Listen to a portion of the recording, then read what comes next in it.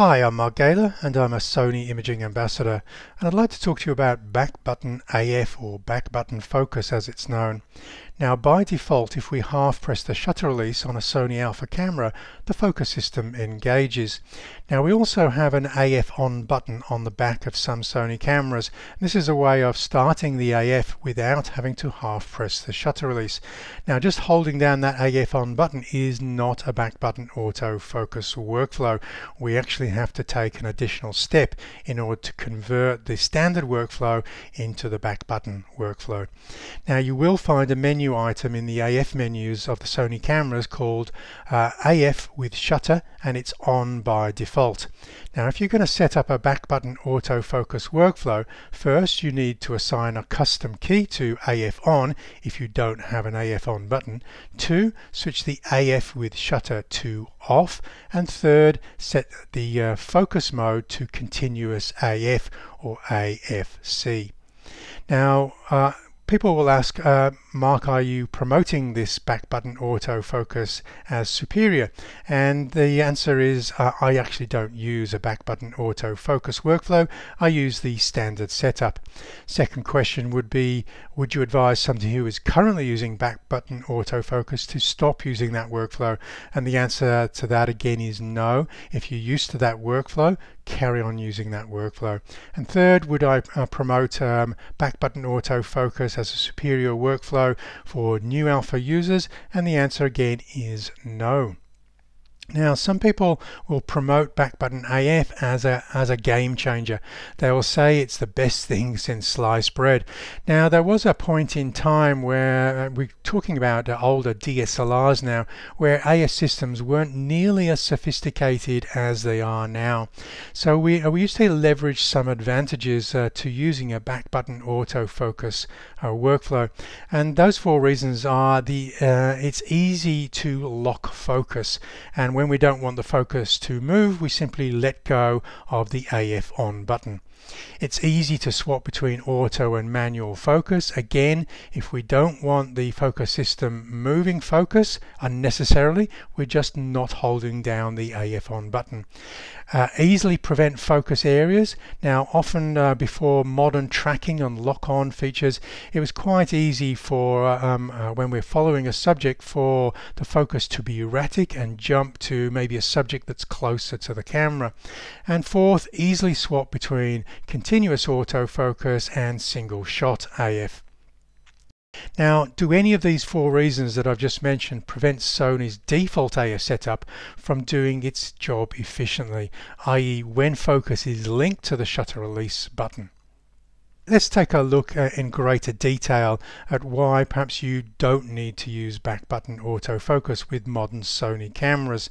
The first reason is on most of my Sony cameras I have an AF-MF switch. So if I don't want to be using continuous autofocus, I can just switch to manual focus on the lens. That is very quick and easy. I don't have to release an AF on button.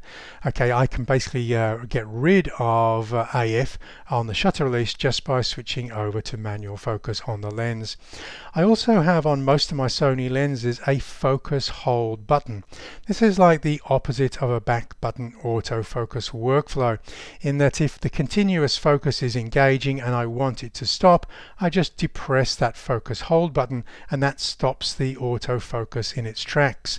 It's the opposite of back button autofocus, where we need to hold a custom key down to constantly engage the autofocus. So with the focus hold button, we press it to disengage the autofocus. Now, if your lens doesn't have a focus hold button, you can easily assign a custom key on the back of the camera, such as the AEL key, as a focus hold button. So that's probably one reason that you don't need to go into a back button autofocus workflow if you want to stop continuous autofocus in its tracks. Now there is another focus mode on the Sony Alpha cameras called DMF, or direct manual focus. This is a way of quickly moving out of autofocus into manual focus without actually switching an autofocus manual focus lever on the lens.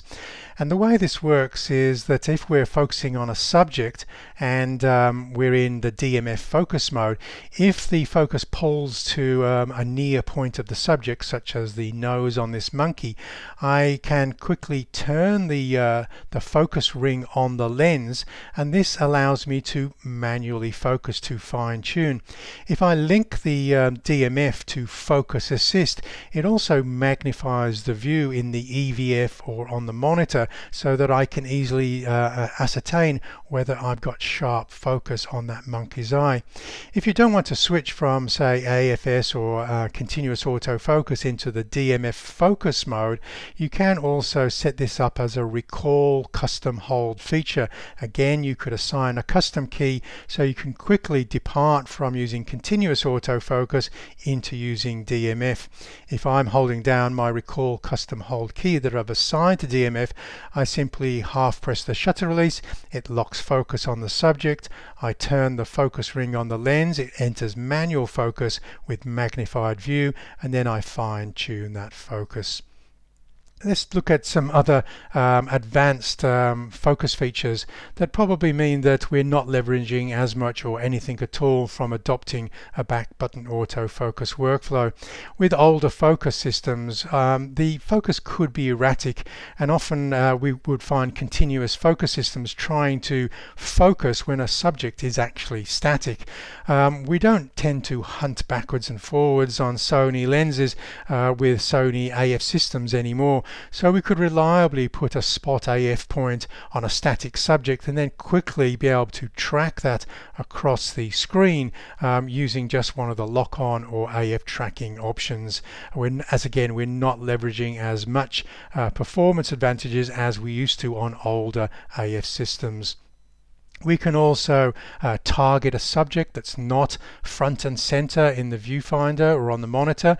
We can push a focus point back to a subject that's behind another subject that is actually nearer. And most of the time the tracking is very reliable on the modern Sony Alpha cameras. We do have the option of using touch focus now, touch tracking. So if IAF or we have trouble pinpointing a spot AF point on a subject, we could just touch the monitor to start tracking that particular subject. We also have things like IAF and animal IAF that basically are modern advantages to the autofocus systems that weren't there when the back button autofocus did offer certain advantages to certain photographers. So if you did want to try out the back button autofocus workflow, you might ask the question, will I lose anything by adopting this workflow rather than the standard workflow? And I do need to point out that if you're holding down the AF on button, then you won't be able to move the focus point whilst maintaining autofocus. You will have to let go of the AF on button to maybe go to the multi-selector or joystick to move that focus point. So you won't be able to do both of the things at the same time because you only have one thumb. Same thing with the recall custom hold. If you like using that feature and you've assigned it to a custom key, you're going to have to take your finger off the AF on button to press a recall custom hold, or maybe an IAF button that you've assigned to the back of the camera. So we also may restrict the point and shoot capability of our sophisticated mirrorless cameras, and I'll show a slide to basically explain what I mean there. So let's look at some of the modern AF features that are starting to appear on some of the very latest cameras, such as the Alpha 9 II and the Alpha 7R4 cameras. And that is, if we're using the touch tracking, we can actually use the touchpad as we're tracking a subject when we're using the electronic viewfinder just to retarget an alternative subject. Now obviously if we're using the monitor as a touchpad, we can't be holding down the AF on button at the same time. So having the focus linked to the shutter release is a certain advantage if we want to target different subjects while we're tracking with AF on. The other thing what I mentioned earlier was the Recall Custom Hold. You can work around this by including AF on as one of the options of your Recall Custom Hold, so you don't lose the AF on capability by letting go of the AF on button to press a Recall Custom Hold key. And finally, this is what I mentioned about the point and shoot capability.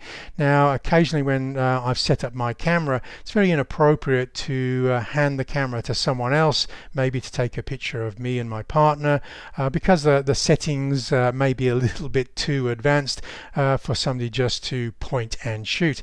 So typically what I'll do is I'll move the shoot mode dial to auto and then hand over the camera. But if I've adopted a back button auto focus workflow, I'm going to have to explain to them that they have to hold down this button on the back of the camera and then press the shutter release at the same time. So it's a little bit more complicated than point and shoot. Just those questions one more time. Do I use back button personally? No, I don't. Do I recommend it to for back button autofocus users to stop using it? No, I don't. As long as you're aware of that one major disadvantage is you can't move the focus point while focusing at the same time.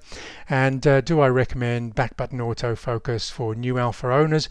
No, I don't, because you're not going to be leveraging any additional performance by adopting that workflow. Just remember to head over to my website, markgaylor.com.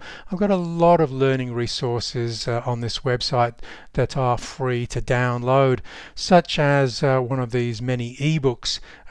These are usually 400-page ebooks with links to over 40 video tutorials to help you master your camera. As I said, these are free to download, and then I just invite you to donate what you think they're worth.